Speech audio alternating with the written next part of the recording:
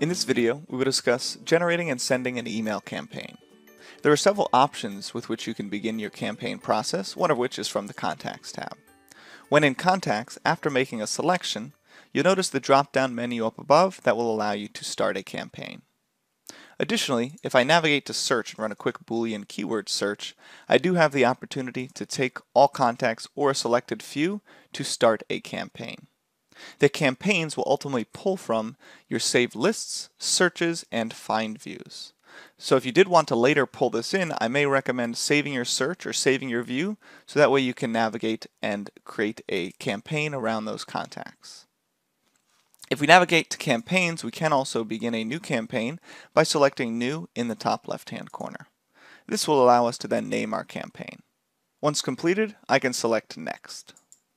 From this screen, I can use the plus sign to decide who I'd like this campaign to be sent to. In this case, you'll be accessing from your saved lists, searches, and find views. I'm going to select a list here. You can select multiple.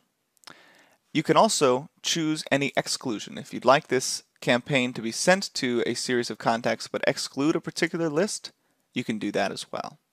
Lastly, you can make an additional contact selection if you'd like to include more contacts to send this campaign to. Once complete, I can review Next to begin generating and composing my email campaign. You do have the option to choose from your pre-made templates here in the top right-hand corner, or you can begin drafting and generating a new email on the spot.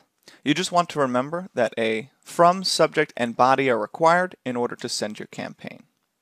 You do have the option to send a test if you'd like to send a test copy to yourself or a colleague to preview prior to officially sending. With that complete, I will send and confirm my send here and then select OK. That will generate the campaign, which you'll be able to see in your status details.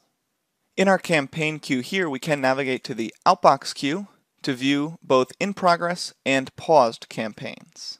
If you would like to pause a campaign, you may select the icon here, which will move it down to the paused section. You can also altogether cancel a campaign if you'd no longer like to have that campaign sent.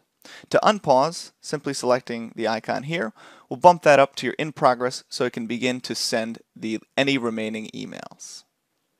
Navigating back to email campaigns, you'll have the option to view any campaign that has been previously sent out.